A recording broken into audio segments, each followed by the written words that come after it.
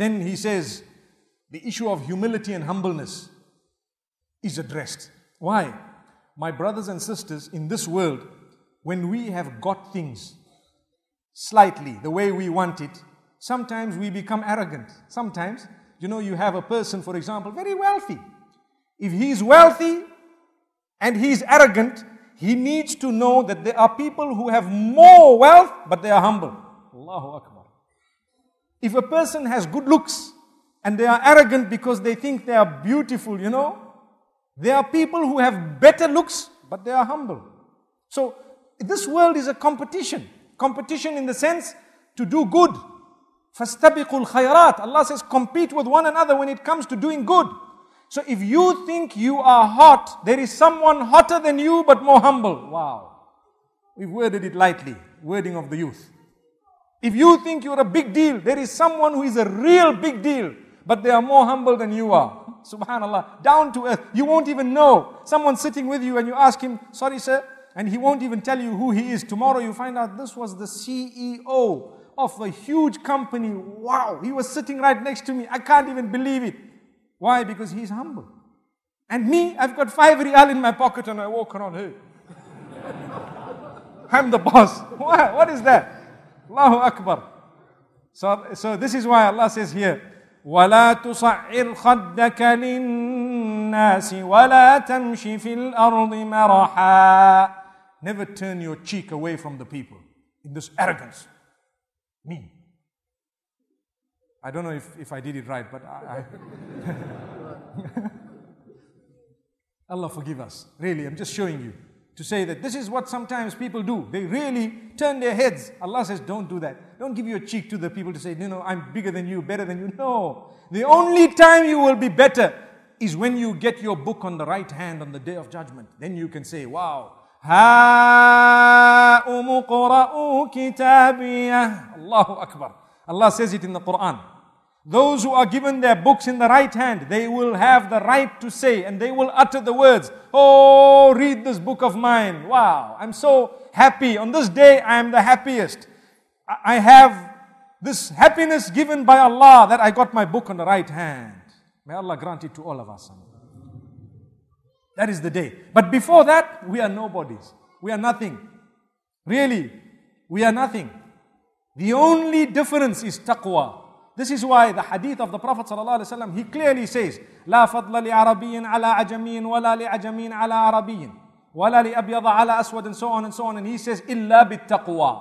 There is no virtue of an Arab over a non-Arab and vice versa, or a black over a white and vice versa, except by piety. You are close to Allah, you are higher. And the closer you are to Allah, the more humble you will be. It's a sign, it's a sign. May Allah subhanahu wa ta'ala grant us humbleness and humility.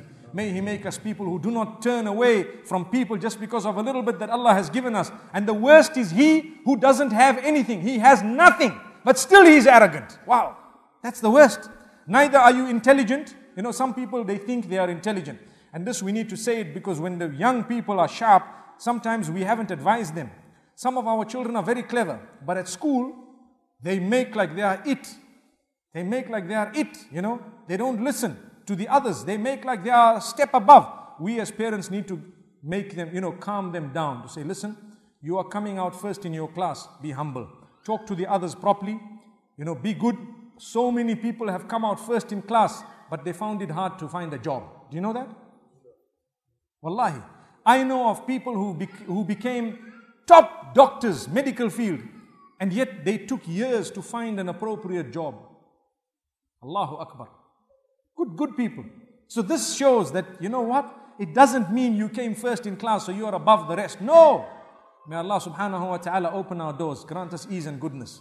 We need to be humble and we need to be down to earth. And don't walk on this earth with pride, with arrogance. Tread properly. So people say, look at that guy, he's so arrogant, he's driving a Lamborghini. No. Arrogance is not connected to the type of car you are driving. It is connected to your attitude. Even if you are driving a Corolla like mine, and you have an attitude, you are arrogant. And if you are driving a Bugatti, I'm sure Qataris would know what that is. But your attitude is humble. You are not proud. You can be living in a palace and you can be the most humble person because you respect those who work for you, you greet people, you have a humanitarian feeling for others. That is humbleness. You treat people with respect. That's what humbleness is. Treat people with respect. That is Islam. And that is taught in the Quran. That is humbleness. So what we need to know, how much wealth you have and what type of house or car you have or clothing you have is not arrogance.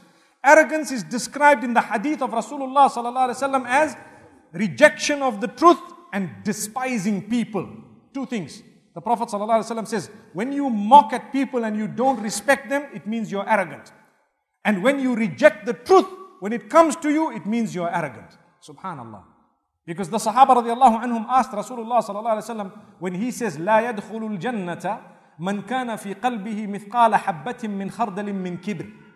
He says, a person who has in his heart even the weight of a mustard seed of pride will not enter paradise. So the Sahaba radiallahu anhum were worried. They said, O Messenger sallallahu alayhi wasallam, we like our clothes to be neat and everything, our conveyance to be good and so on. He said, that's not the pride we are speaking about. The pride we are speaking about is when you reject the truth and when you despise people. Two things. May Allah subhanahu wa ta'ala help us to respect one another as human beings, and at the same time may He keep us humble.